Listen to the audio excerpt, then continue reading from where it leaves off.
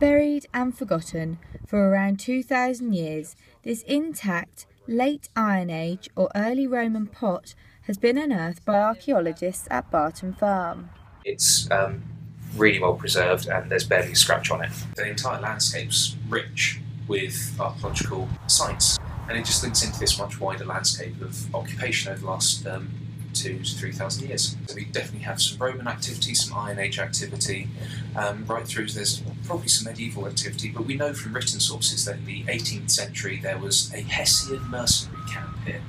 The pot is to be taken to a lab and examined further before being donated to the Hampshire Cultural Trust.